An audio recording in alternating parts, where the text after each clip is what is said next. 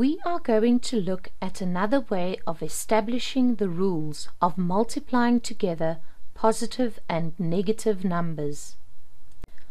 We are going to build up a pattern that shows the product of the numbers multiplied together.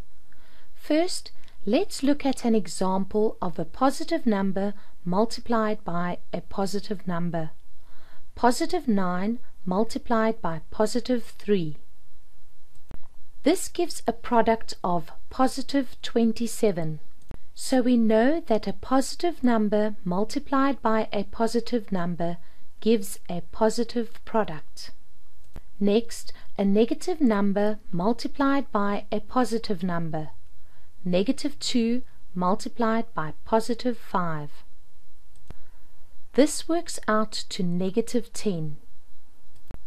A negative multiplied by a positive gives a negative product. Next, we'll do a positive multiplied by a negative.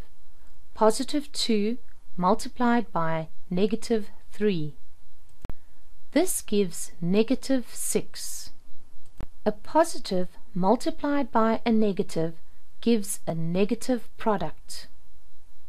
Finally, let's finish off our pattern by looking at a negative multiplied by a negative.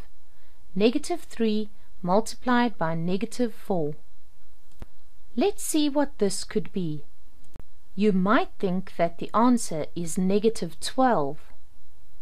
If it were negative 12, then it would be the same as negative 3 multiplied by positive 4.